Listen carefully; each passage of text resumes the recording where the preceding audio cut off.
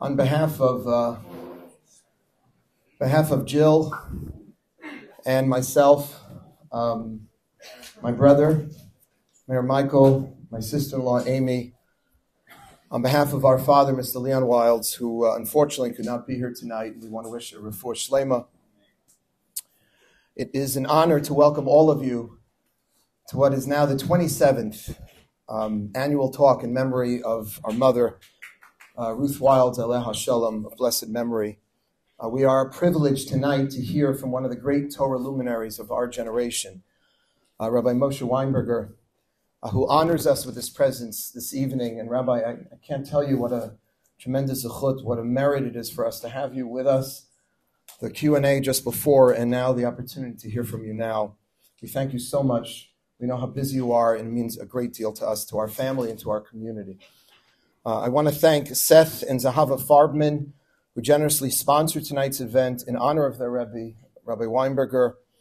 And I also want to recognize the presence of a few individuals. First, to welcome back Surgeon Kaylee. And I just wanted to mention that Surgeon Kaylee, who are part of our fellowship team and big part of our community, moved to Teaneck, the holy city of Teaneck, and they're back here tonight. I just really want to thank Serge, who's been sponsoring our one-on-one learning, which is one of the most important things that we do here at MJE, is give the opportunity for those of us who perhaps didn't have the Jewish day school background to have a real chavruta, to have a study partner who's perhaps a little more learned, to be able to learn and to deepen one's Torah wisdom. I want to recognize the presence tonight of our dear friends and board members, Lee and Danny Waxman, and our other dear friends, former chairman of our board, Josh and Beth Schwartz, who host so often, the Waxmans, of course, too, to Anat and Gabe Levy, other sponsors for this evening, Chana Ringel, my good friend Eddie Zarabi, my other friend, Andrew Bluestein, and I want to welcome my mother's oldest and dearest friends, Joyce Weitz and Evelyn Rockland. Many, many years. Long time, not oldest. I said that came out so wrong. I'm sorry. I'm going to pay for that. I want to acknowledge the presence of my dear colleagues, MJE, who make everything here possible. Rabbi Ezra Cohen, who stands in the back, our COO, our fearless leader, who also runs our MJE downtown. Rabbi Penny Rosenthal, who heads up our senior fellowship program, Chani Perlman, and Aaron Bluestein, new on the staff, who run our one-on-one learning program, Rabbi Avi Heller, who's in charge of MJE East, and our fellows, Rabbi Moshe and Shana Davis, and Rabbi Kevin and Allison, who I have the zechus to work together with, also Dr. Dina Berkowitz, and I believe Rabbi Daniel Bortz, who I saw join the team, MJE Downtown. Thanks also to Rachel, to Leah, Andrew, and Deborah for their work on tonight and everything that happens at MJE. It takes a village. Before I have the honor of introducing Rabbi Weinberger, I just want to say a brief word about Pesel Avigail Bat Menachem, my mother, Aleha Shalom, our mother, in whose memory this organization was established, and our program tonight is dedicated. So next week is Chanukah, and we're going to hear some great words of wisdom, of depth from Rabbi Weinberger about Chanukah. But next Friday night, we're going to have the opportunity, the only night of the year, to be able to light two sets of candles. The regular Shabbos candles that we use to usher in the sanctity of Shabbat, and then, of course, the menorah, the Chanukah. And it might feel as though we're just lighting more candles, but these two types of candle lighting, I don't want to call them rituals, mitzvah, really represent two different aspects and two different worlds in Judaism. Shabbos candles are there for our home. They're there to literally illuminate our home from within. And we're supposed to benefit. So if you light the Shabbos candle in one room and you don't get any benefit from it, it's not a great thing. You're really supposed to light it where you eat your meal, where you could really benefit from the light. Some are even of the opinion that you should turn off an electric light put on the electric light, and because that's the way we illuminate our homes. It's really for our homes. The menorah is very different. The menorah is a candles, but they're not for our material benefit.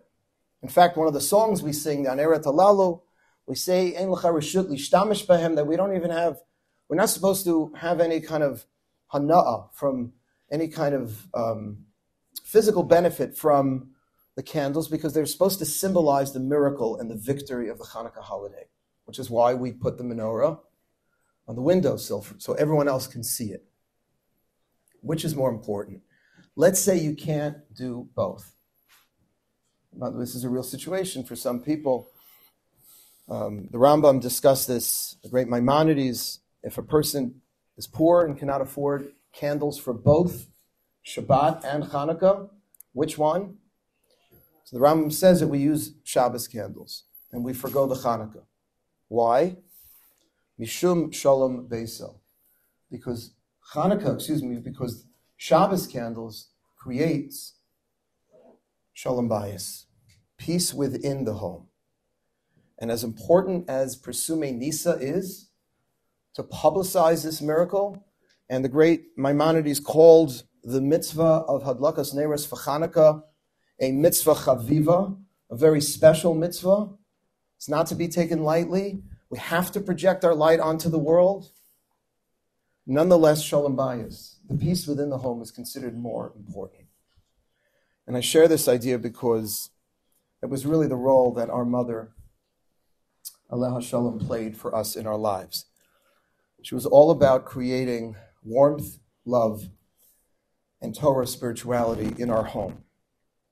She cared about other people. She was very involved in communal events and programs. I used to see her schlepping around with the furniture and collecting clothing. We had a lot of Russian Jews that came, I remember, in the 70s and the 80s to Forest Hills, Queens, where I'm from, and she was very involved in the community, but that was really not what defined her. Her main focus was internal.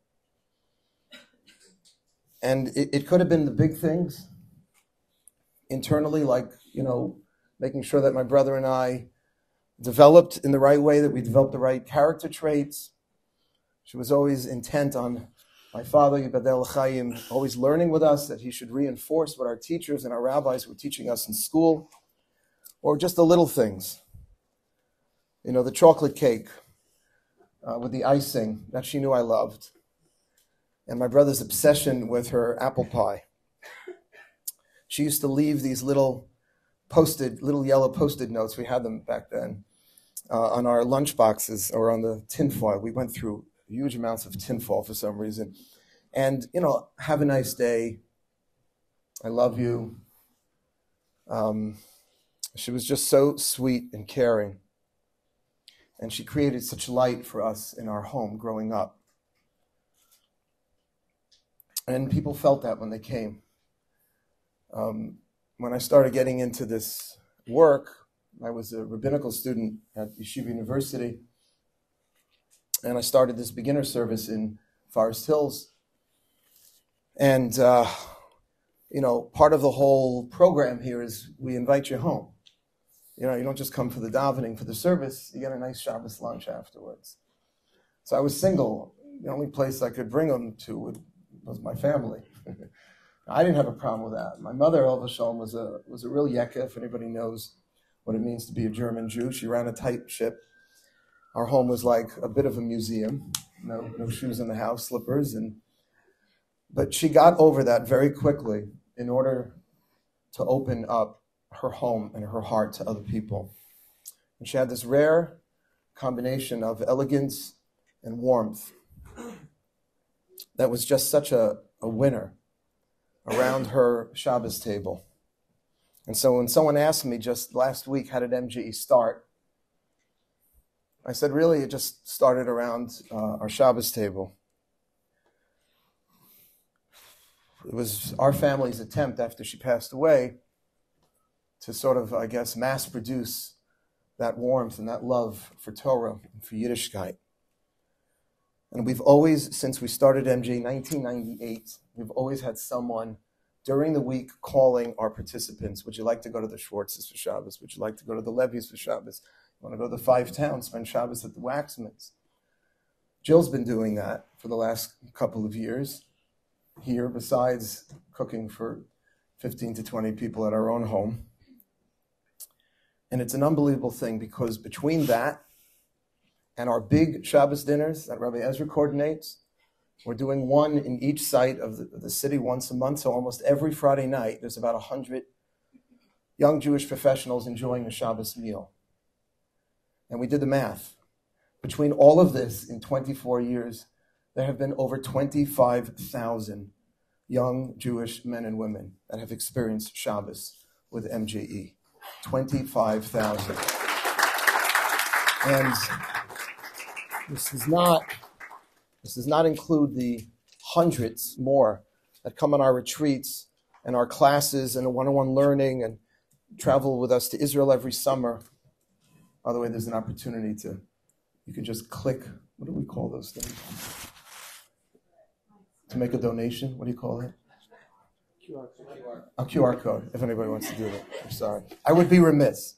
But because of this, there are literally hundreds of our alumni that are leading lives of Torah and mitzvot, sending their kids to day schools, yeshivot, because they've been exposed to the beauty of Shabbos in our community.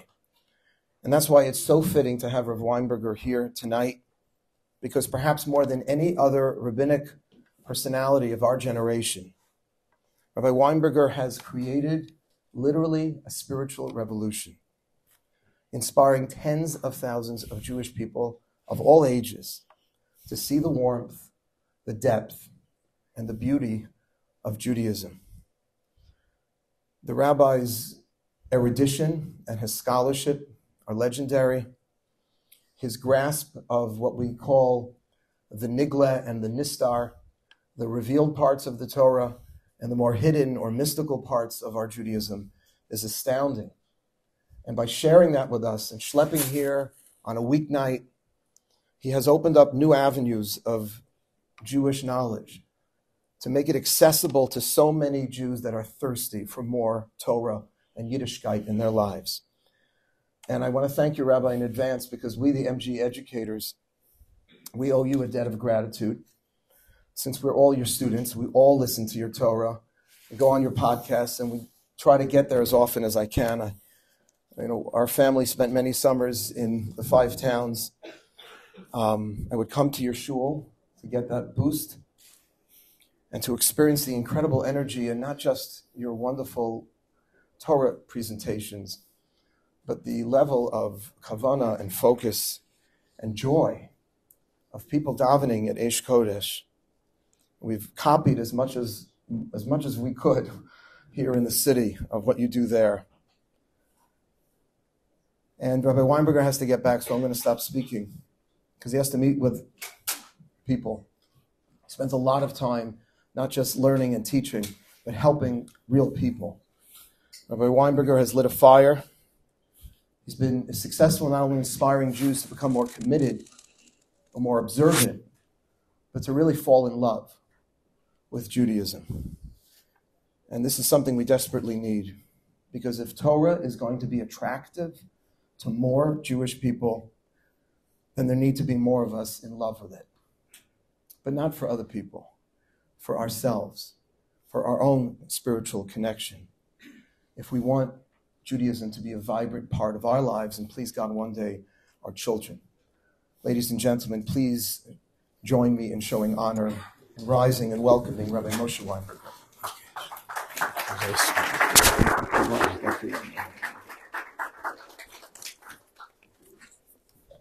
Sit down.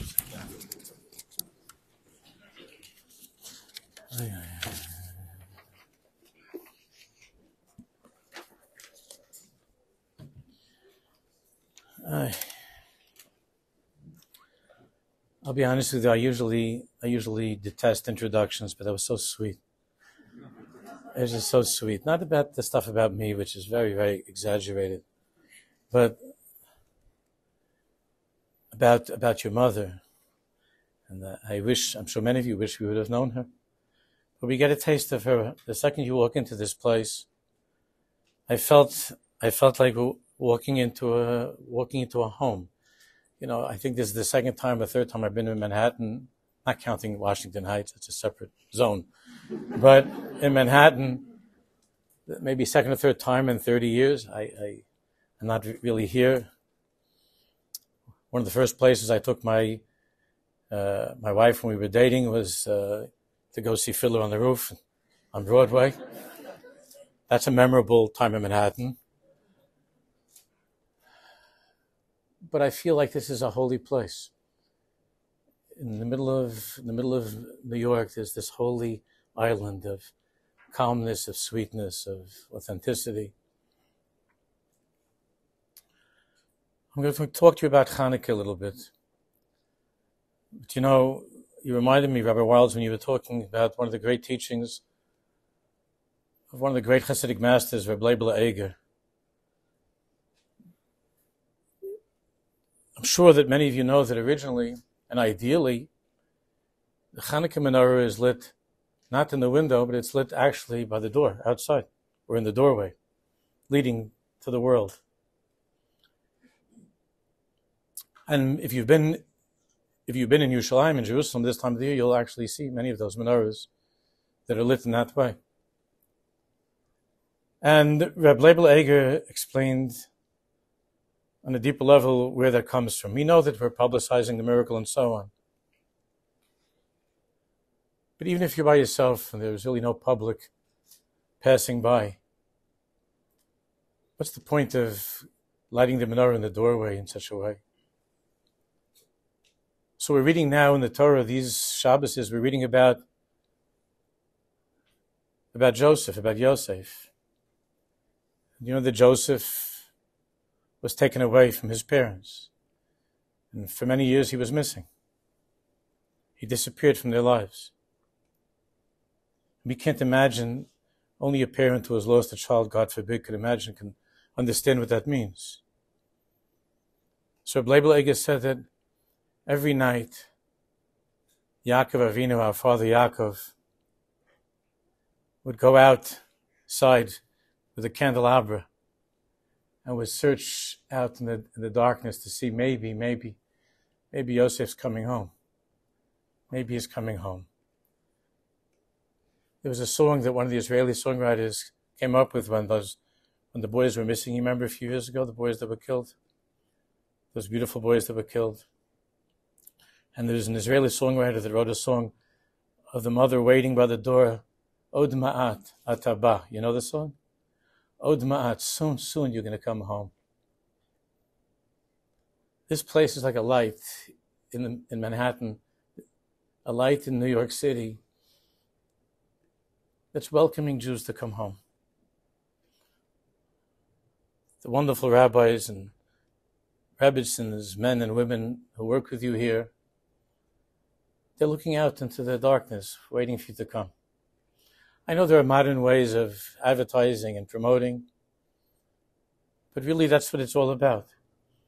For Hashem's children to return to Him, He's waiting for us to come home. He misses us. Chanukah is the homecoming. So I want to talk to you for a few minutes about that. What Chanukah means to me.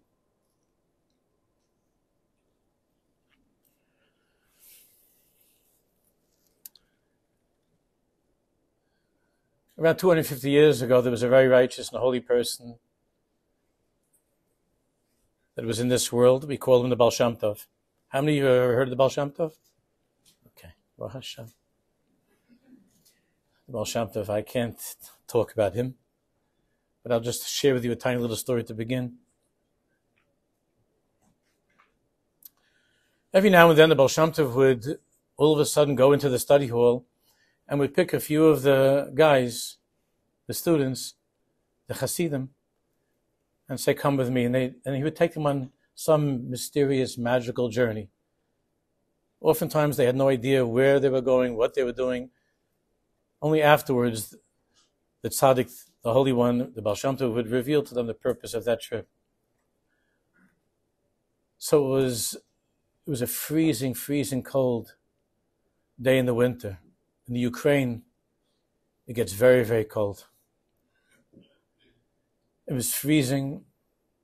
It was the time of the holidays, the non-Jewish holidays, this time of the year. And the Baal Shem Tov went and he called on a couple of the guys who were going. That was the greatest honor. And they ran to go with the Rebbe. And they were going in a sled with horses.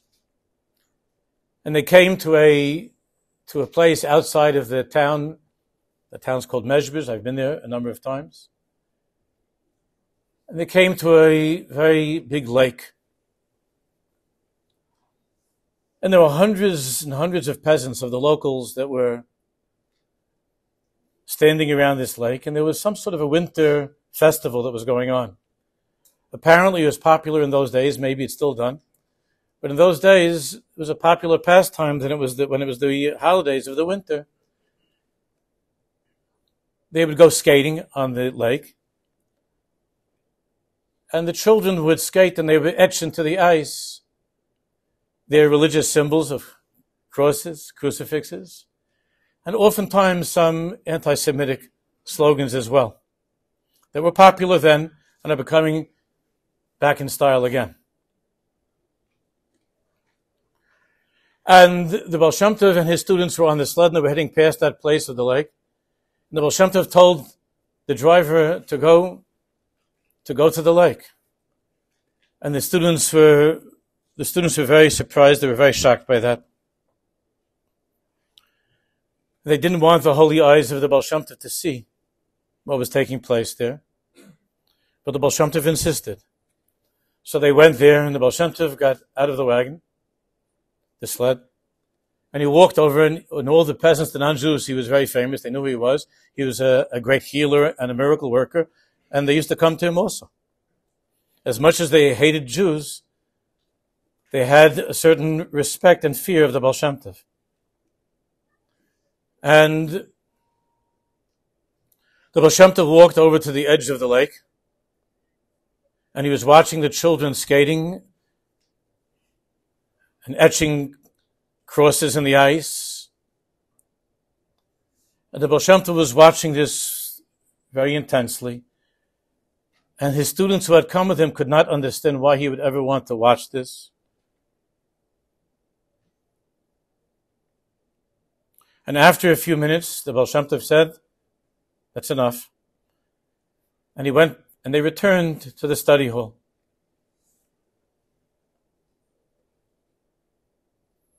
And one of the students had the courage to ask the Baal Shem Tov, "Rebbe, what was the purpose of that trip? Why did the Rebbe want to see that?" The Baal Shem Tov said the following. He said that water is the source of life in this world. That's what God created to give us life. But water gives life as long as it's alive, as long as it's warm and flowing. But if the water freezes, then it's only a matter of time until crosses are etched into it. And then he went on to explain that when a chassan and kala, when a bride and a groom stand under the chuppah, under the wedding canopy, there's so much love, and they're looking forward to a life together, to raise a family together. But somehow, the Baal Shem Tov said, somehow, months and years pass, and the water begins to freeze. Sometimes to the point that these two people who were once desperately in love can't look at each other, and the negativity becomes etched into the ice of their lives. Their lives have become frozen. A child is born in a family, and everybody's so excited. Mazel tov, mazel tov, mazel tov, and then you can see this kid, he's a teenager now. Teenagers require, for the most part, quite a bit of maintenance. And all of a sudden, not all of a sudden, but this child who was once adored by his parents has now become a challenge to their sanity. and happiness. And that relationship between the parents and the child has frozen. It's a long winter that people feel with their children, with each other. It's the same thing in the relationship that many Jews have with God. That those who are raised in religious homes and felt the presence of God in their lives, that somehow it happens over the years. Oftentimes it happens that the lake freezes. The davening, the praying is empty. The holidays are just excuses to take off from work and to eat a lot.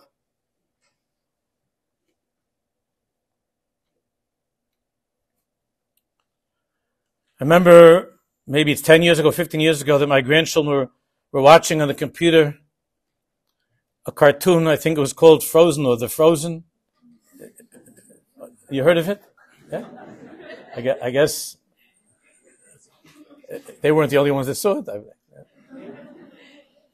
So I didn't see it. I sat with them for 5 minutes, and it's not too hard to pick up the theme. Pretty much all of the Disney stuff and all these, I don't know, maybe it's not Disney, I don't know. But all of those shows and cartoons, they pretty much have the same theme. But it seemed that there was a very wonderful princess, or some important girl, that everything that she was touching became ice. And the whole tachlis, the whole objective, the whole point of the story was to help warm up and to thaw. All that had been frozen should be able to melt. And for her to be able to live a life of warmth. It was a very Hasidic movie. And even though I didn't see the whole thing, I tried to talk to the grandchildren about some of these ideas. There's a reason why Chanukah comes in the winter. There's a reason why, at least here in New York, it started to get cold again. Maybe not in California, maybe not in Miami. And even though those are wonderful places to live and they're attractive, but Chanukah, I like to be in New York. Better in Eretz Yisrael, in Israel, but if we have to be away, to be in the cold of New York.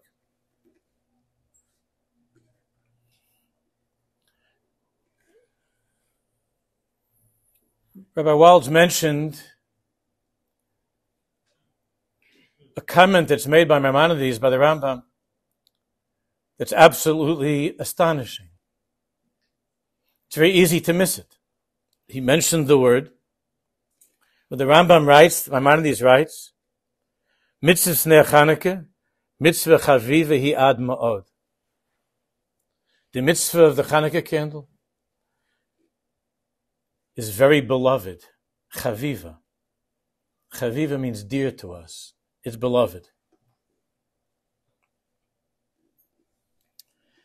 The Rambam doesn't write that about sitting in a sukkah.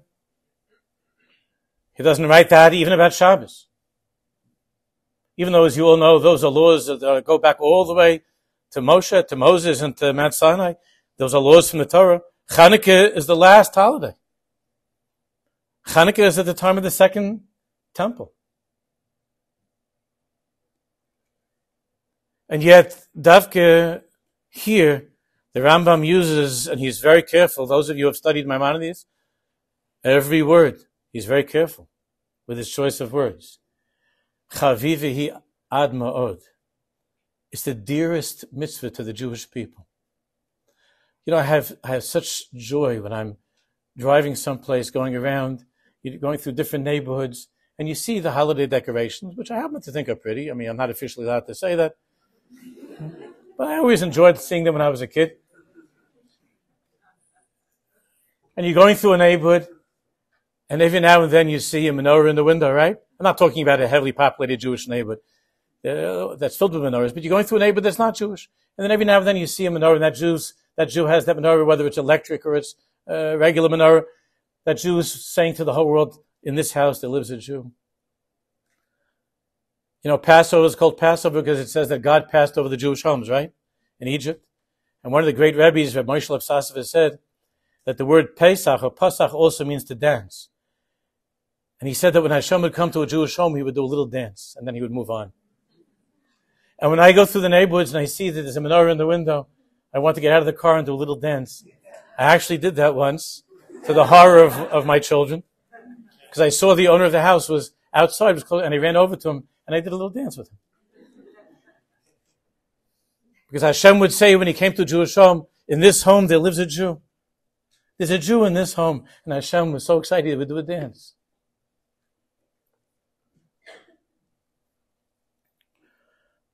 What is the chavivus? What is it that's so dear? That even a person who otherwise is very assimilated and very, very far removed from observance, but yet he tenaciously holds on to the menorah. And to say that, well, it's the winter season, that's selling us very short. This is something that's been even where that's not the holiday of the winter at all. In other places with other religions, Jews have held on to Chanukah fiercely.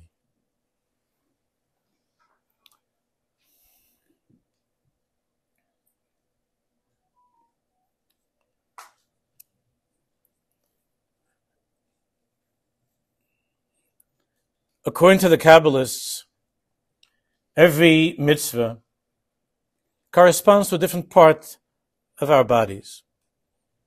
I'm not going into the list, but the human image corresponds to the mitzvahs of the Torah. Some are obvious, like the tefillin on the head, the arm, and so on, again, without going into any details. But each mitzvah somehow is related to a different part of who we are and has a curative effect upon the person who observes that mitzvah. That part of who he is or who she is affected by the observance of that mitzvah. And even if he or she can't. Some mitzvahs can only be kept in Israel. Some mitzvahs can only be kept by Kohanim, by priests, or Leviim, by Levites. Nevertheless, the mitzvahs Hashem's mitzvahs reach the organs, the limbs of who we are. But when it comes to the Chanukah candle, we've been taught, there's a verse that was said by King Solomon. Shlomo Melech said, Ner Hashem nishmas adam choifes kol chadrei bat, and that means the candle of God is the soul of man. And the Kabbalists taught that that's referring to the Chanukah candle. So all the other mitzvahs of the Torah are able to help out the hands, the eyes, the ears. But the Chanukah candle reaches the soul. Ner Hashem nishmas adam. That means, as the Kabbalists have taught, that the Chanukah candle somehow restores our souls. We're disconnected or we're detached over the long winter of our exile. Jews have become detached from their souls, from their very essence. The essence of a Jew is his soul, is the nefesh elokis, is the godly soul. But over the winter, in the freezing cold exile, over thousands of years, many of our souls have become frozen, have been infected, been touched by some witch of Western or Eastern civilization, and has become frozen. And somehow Chanukah is Ner Hashem Nishmas Adam, that the Chanukah candle has the ability not just to warm the Jewish soul, to melt the ice that surrounds our Jewish souls, to revive the Jewish soul. And the question is, how? How does Chanukah do that? How is that possible? So I want to tell you something very interesting. I think many of you know that there's a particular question regarding the amount of candles that we light that has challenged the greatest scholars for many, many years. And the question is, why do we light 8 candles? The miracle was only how many days? 7. There was oil for 1 day. So really, the miracle was 7 days. There was enough for that first day. So there are many, many books that are written. And every year there are new answers that rabbis and teachers, men and women, scholars come up with. There was a fellow in Williamsburg that they were sending around a clip a couple of years ago that he said the reason we light 7 and not 8 is due to COVID. He didn't explain. He just said it to the boys, and the boys just looked at him. They had a clip of the class, these little Hasidic boys in Williamsburg. And he said, he was talking Yiddish, and he said, and the answer, and the terrorist is due to COVID. Because everything seemed to be due to COVID. But the question's a good question. Why 8 candles? It should be 7 candles. Thousands of answers.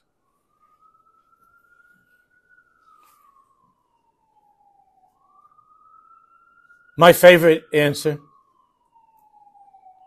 is found in the writings of the Pri Chadash. Some others also suggested this.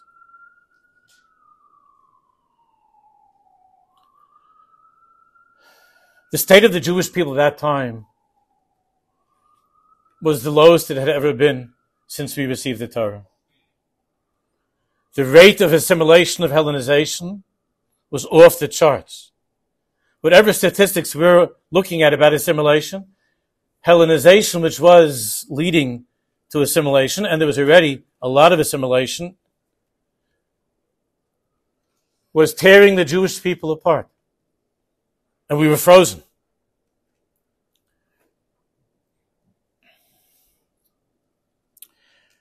And as a result of that Hellenization, the vast majority of Jews felt that the Creator of the world was fed up with them. That because of their many sins committed during that winter time of exile, while we still had the temple standing,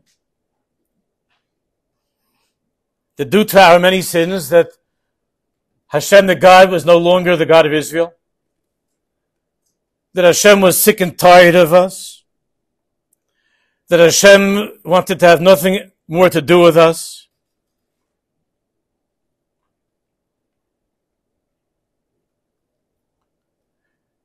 And that romance that began with our ancestors, Abraham, Isaac, Jacob, Sarah, Rivka, Rachel, and Leah, that romance that continued on with the giving of the Torah Sinai was finished.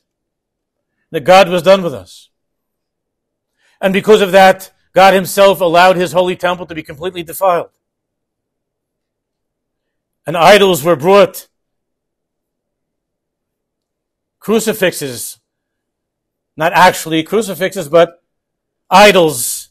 Idolatry was brought into the temple. Carved into the holiest of places.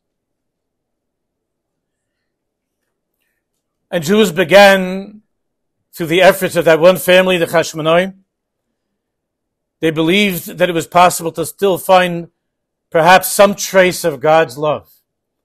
That maybe God still cares about us, even though to a large extent we've abandoned him. Maybe he still cares about us. And this rabbi taught that we light 8 candles because the greatest miracle of all was not that the candle continued to light. That was, as they would say now, that was cool. But that wasn't the greatest miracle of all.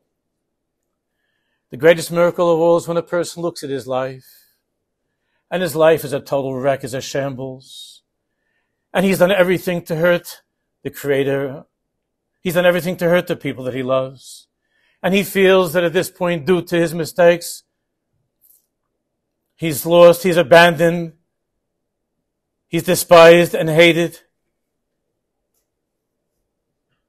And suddenly, they found in the ruins of the desecrated temple. The building was standing, but they found in the filth of the desecration that took place there, they found a jar of pure oil with the seal of the high priest that had miraculously escaped the sight of those of our enemies who had come and who had intentionally defiled everything that was in the temple.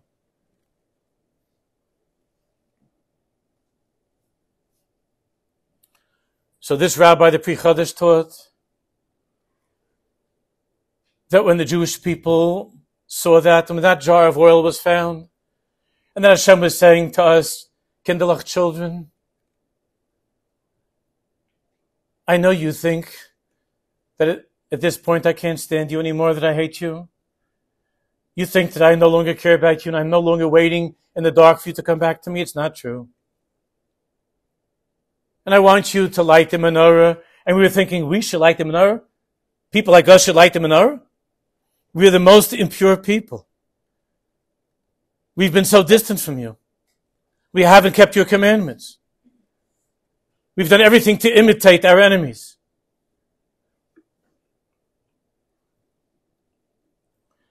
What that jar of oil was to the Jewish people, and it still is, whether it's consciously or unconsciously, is that reassurance in the life of a child who feels dejected and rejected, that reassurance that his mother, that his father has never for a moment stopped looking for him in the darkness, has never for a moment stopped waiting for him to come back, has never for a moment stopped loving him. Rabbi Wiles was talking about his mother, Aleh Shalom. And my wife, she used to send the kids off when they were little with lunch bags, and she would put smileys on them. And she would write to each of the kids a little note. Not every day, but often she would send them off to school in that way. And when they were older, the kids would say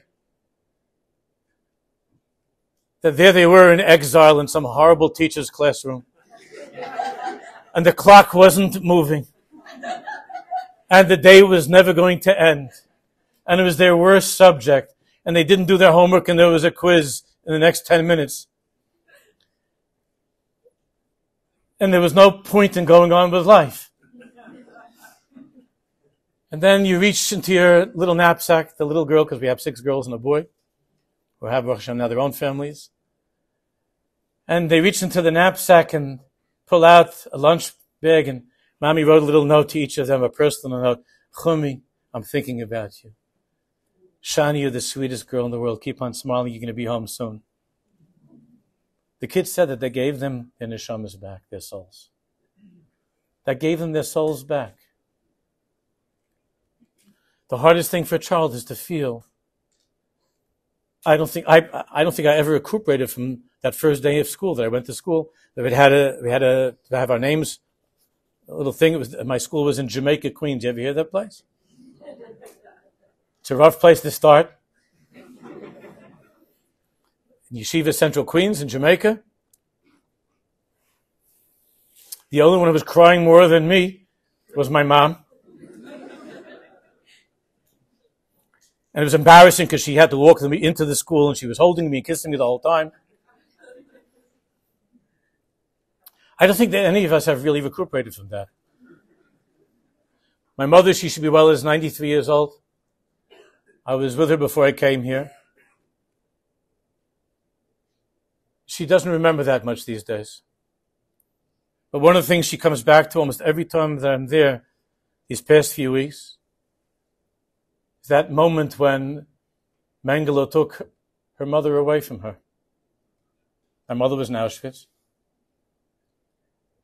And my mother was at that time maybe 14 or 15.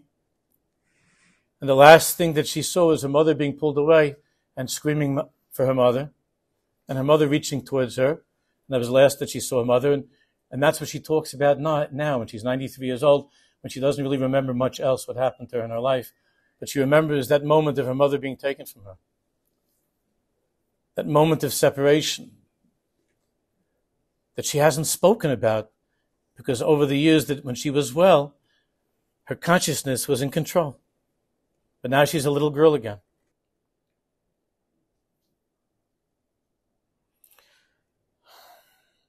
That reassurance that Hashem gives, that God gives to a person. Ki lo e'ezavcha, that Hashem said to our father Jacob Yaakov, that you're going to go through some hard times, but I'm not going to leave you. And even when you don't see my presence, I'm with you. Even if you don't see me, I'm with you. I'm never ever going to take my eyes off of you. I promise you. I'm with you. Now, before Shabbos ends, we have a custom to have the third meal, and we sing Mizmor LaDavid, the 23rd Psalm, and we say the words, Gam ke'el b'geitz ha'moves, even though I walk through the valley of death, lo irara, I'm not afraid. Why? Ki ate imadi. Because I have a lunch bag with Hashem's smiley on it. Because you're with me. You haven't left me.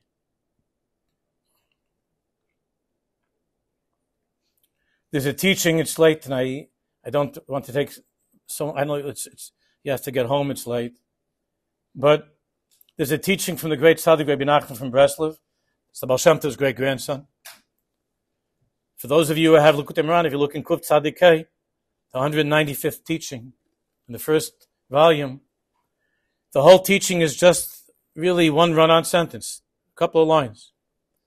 The verse is in Psalms, the 4th chapter, Batzar hirchavta li. That King David was saying that I was in a narrow place. Tsar means in a tight, narrow, difficult place. And in that difficult place of my life, hirchavta li, you opened up an expansiveness for me. And the Rebbe explains, that means that even when a Jew is going through some time of darkness in his life, a difficulty in life, Hashem is Baruch Marchiv Lanu, look carefully, look deeply into that time of your life, and you will find that lunch bag.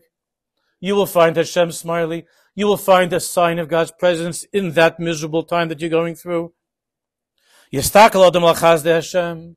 Look deeply and carefully at the signs of God's love and kindness that are there during that time of your difficulty. Just like when Joseph was taken down in this week's Parsha. Joseph was taken down to Egypt. So our sages tell us that he was taken down in a wagon that was selling perfume. And everybody's asking, Reb Chaim Shmulevitz, many rabbis spoke about this, like, why did he have to be taken down at all? So they make a big deal that usually at that place, at that time, the wagons that were there were with leather and things that smelled terrible, tanning leather that smelled horrible. But God loves Yosef so much that he was taken down to Egypt in a wagon that rarely passed by those places where they were carrying perfume. So I remember I heard that when I was around 8 or 9 years old, that my teacher said that. And I remember thinking, why do you have to go down to Egypt at all if you really want to help the guy out? So he got taken down in a perfumed wagon. That's not what it means. And that's not what the rabbis were teaching us. There was a reason at the time it was not understood. And maybe we still don't understand it entirely. But that's not for tonight. Why was it that Joseph had to go down to Egypt? There was a very deep reason for that. And without that, we would not be surviving in exile. Had he not gone down. So it was decreed that he had to go down. But there could be that feeling that God has forsaken me and God has forgotten about me. And he doesn't care about me. And God was saying to him, you must go down to Egypt now, but you're going to go down in style. Meaning, I want you to look carefully. That's what Rabbi Nachman is saying. At this time of your life, look at the kindnesses that you have in your life. Look at the good that you have in your life. You will see that even during that time that God, for his reasons that only he knows, he's bringing this calamity upon you. Even in the calamity itself. Hashem Yisborach marchiv lo. Hashem Yisborach is giving you a kiss during that difficult time. He's sending you a little note during that difficult time, a post-it, like you had from your mom.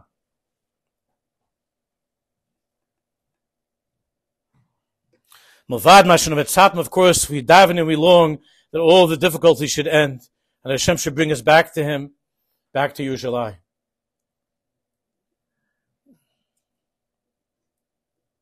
So that's exactly, Chevra, please forgive me for taking so long. That's exactly what was happening at that time in history.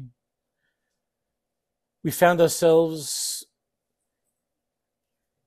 in a state of horrible assimilation, Hellenization, the spiritual emptiness, the darkness. It had never been anything like that since we received the Torah. And because of that, we were convinced that God had abandoned us. He had left us. And perhaps we deserved it. Finding that jar of oil, finding that menorah in the neighborhood, when you're driving through a non-Jewish neighborhood, and you see there's that person that plugged in some electric menorah and lit it up and wanted to say, in this place, a Jew lives in this place. Remember me, Master of the world, you remember me? Stop here and do a little dance by my house. My house is not kosher. I don't keep Shabbos. It could be this mezuzah is here for the last 100 years and it's been painted over 12 times. But I'm a Jew. Ich bin a Yid. Do you remember me? The same way that they found that jar of oil when we all thought that you had forgotten us, you had abandoned us. And then you showed us that I'm here with you and I want your mitzvah. Your mitzvah is important to me. You don't keep Shabbos, you don't keep kosher, you don't keep Passover, you don't keep... Your candle is important to me because as long as you light that candle, it means that you still have a soul that's on fire and you want to come back, you want to return home. You don't know how, you can't now, whatever it is.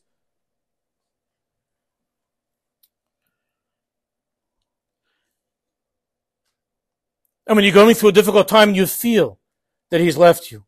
You know, we have the dreidel, and it's an old custom to spin the dreidel. And the letters of the dreidel, Neis Gadol Haya Sham, there was a great miracle that happened over there. Nun Gimel, Hey Shin.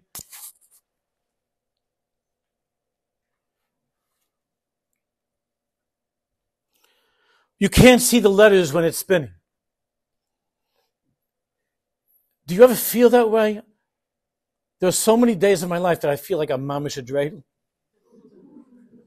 And then my whole life has become one big dreidel. And because of that, I'm not stopping to look at my children. It's such an interesting thing. I felt this last week. I was driving someplace, and I saw one of my kids with one of my grandchildren walking on the street, a little bit further away from where we live. And I screeched. I almost caused a whole accident. And I screeched to call out from the car. Sorry, sorry.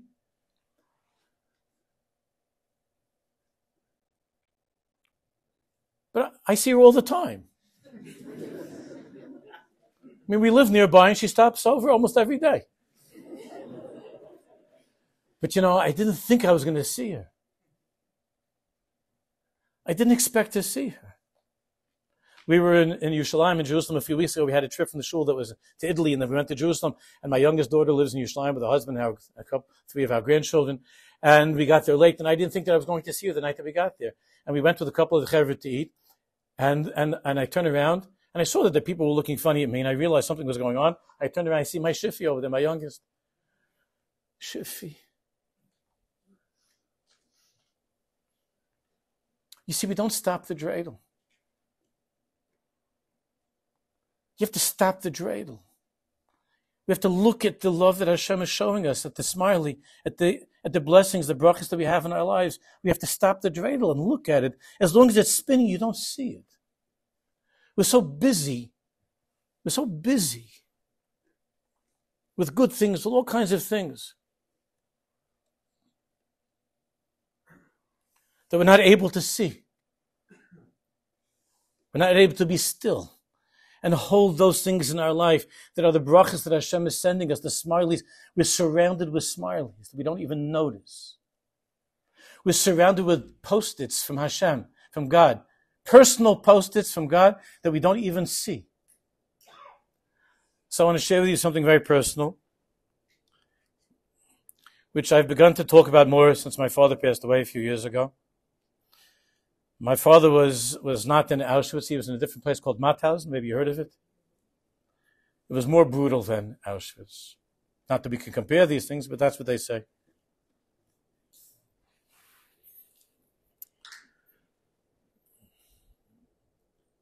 I tell this story, I've told it already publicly a number of times. I was uncomfortable. I didn't really say it when my father was alive, because he wouldn't have been happy. But after he passed away, I feel that it's a mitzvah. I tell every boy before his bar mitzvah in shul, when I meet with a boy, I tell him this story.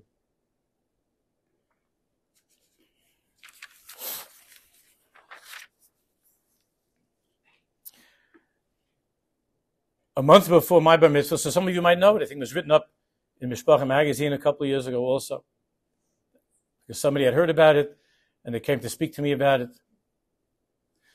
It was a month before my bar mitzvah. It was the first day that I was supposed to put on tefillin. Many have the custom to put on a month before the bar mitzvah.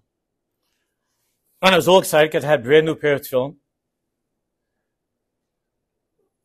And we were going to go to shul, and I was going to show off my new tefillin. I was a big boy.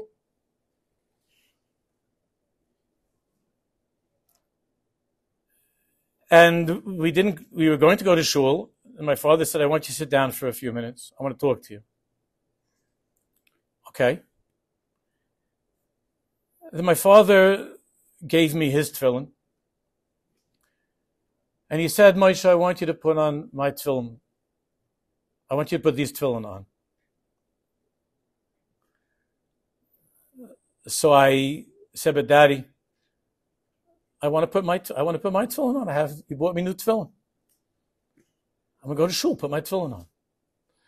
And besides, I'm a lefty.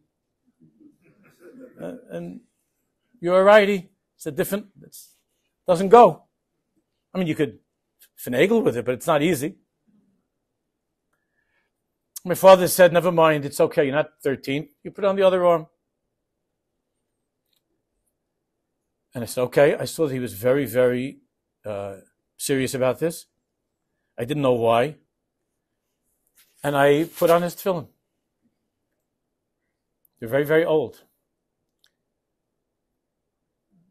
From 1936.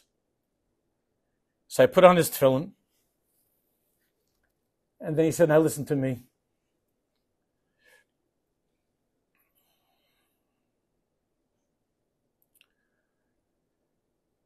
When the Germans came to our city, all the older people and the women were put into the ghetto. And the children, the healthy young men, were taken off to slave labor camps. From there, most of them eventually went to concentration camps. First, they were taken to slave labor. Hungarian slave labor camps.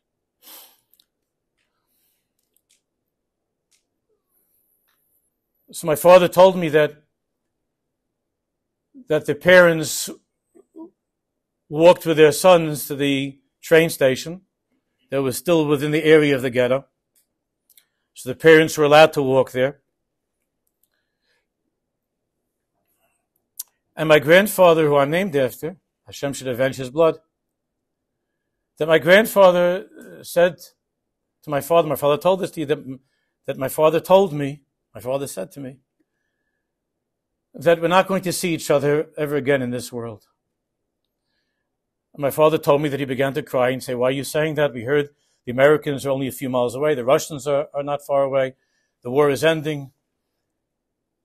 But my grandfather told my father, look,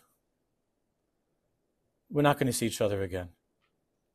But my father said that his father told him, you make sure that no matter what, you put on your tefillin, your phylacteries, you put them on every day no matter what happens. You put them on every day. Don't miss a day of tefillin. And you'll survive. And at 120, we'll see each other again. Those were the last words that he heard from his father. And my father, talking about the miracle of Chanukah, my father put on tefillin in Mauthausen every day. Not only did he put on the tefillin every day in Mauthausen, but there were hundreds and hundreds of other Jews, most of whom were killed eventually, who were also putting on the tefillin. They would take turns. They would say Shema. And they had to make sure they not get caught. If you get caught, you get killed right away if you have tefillin. And they'd say Shema. They were standing on line. These starving, dying Jews were standing on line, and they were all fighting for my father's tefillin. Many years later, there was a museum in Yerushalayim that wanted to buy these tefillin. They heard about them, tefillin from Mauthausen. It's been written up in a few places. It was my father's tefillin. So my father, we still don't know exactly how he kept them. We asked him, how did you hold on to them there? It's not clear. We know that he had to barter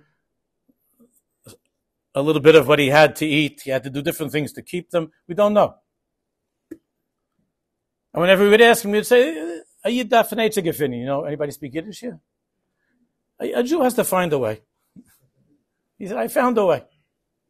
But he didn't tell us. So my father told me, I'm sitting there listening with his tefillin on me. My father said that it was early one morning, like 4 o'clock in the morning. It was freezing cold. And all of a sudden, they were screaming and yelling, and they came with their dogs barking and hitting us and screaming at us to get undressed. And we thought that they were taking us to shoot us, to kill us. But in fact, they were taking the Jews out to spray them, to delouse them, because they were covered from head to toe with lice. And the Germans were afraid of getting infected. So they were taking the Jews out, and they had them throw out these shmatas they were wearing. And they were taking them to some place to spray them with chemicals. My father thought they were going to be killed. He didn't know what was going to happen. But all he knew was that they had to get undressed, and the Germans were standing there, and he didn't know what to do with his tefillin. He didn't know what to do with his tefillin. So he wrapped the tefillin inside of those pajamas, whatever they were wearing. He wrapped the tefillin inside, and then they pushed all the Jews outside of that bunk, and there was a huge pit outside the bunk with a fire. My father said, Ad leva shamayim, a fire that looked like it was going to the heavens. And there was a tractor that was pushing all of the shmatas, all of the pajamas into this big pit. My father didn't know what to do. He didn't have a choice. The Germans were everywhere, and he put his pajamas down with the tefillin in them on the side over there. And then they were yelling and screaming, and he went with everybody else. My father said that at that point, my father was telling this to me, at that point, I didn't want to go on living anymore. I wanted to jump into the fire because all I was holding on to was the tefillin. And my father's promised that I would survive if I kept on putting on tefillin. Then my father said that on the way back, they burnt down the whole bunk. On the way back, they were taking them to a different location. They passed by the pit with the fire. And there was only one thing that was sitting on the edge of the pit, and my father said that was his tefillin. He said he doesn't know how because he wrapped it inside the pajamas. Every single article of clothing was in the fire, and just the tefillin were there. And my father grabbed the tefillin. My father said, when you were young, you asked me, how am I still religious? How do I keep Shabbos? How do I eat kosher after what I went through? I never told you an honest answer. It's because of that day when I found my tefillin. That I'm still a kosher religious Jew, and I want you to live that way too. And my father said to me, Moshe, you should never ever go through any of these things that Mommy and I went through. Don't miss a day of tefillin. Baruch Hashem, I haven't. I should never. My father used to put on those tefillin. After some time, they weren't able to be kosher anymore. The letters couldn't stay. But after we would put on the new tefillin that he bought, when he would come home, he would go to his room and he would put on the old tefillin without a bracha. And now when any boy in the shul becomes bar mitzvah, I take the tefillin out from my drawer, which my father gave me those tefillin before he passed away. And I show them to the bar mitzvah boy and I tell them this story.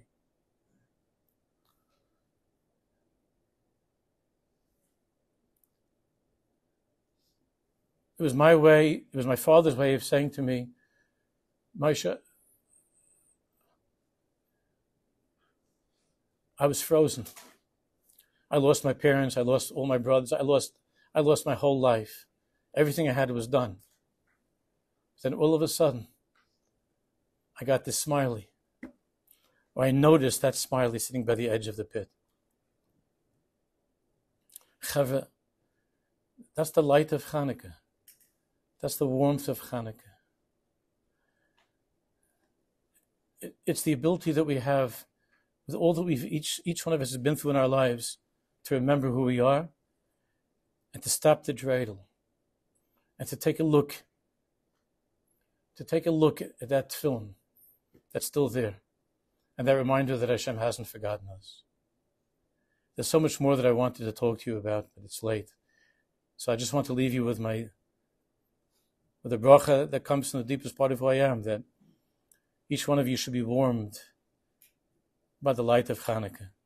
You should be warmed by the fire of this holy place of MJE and the people who are here.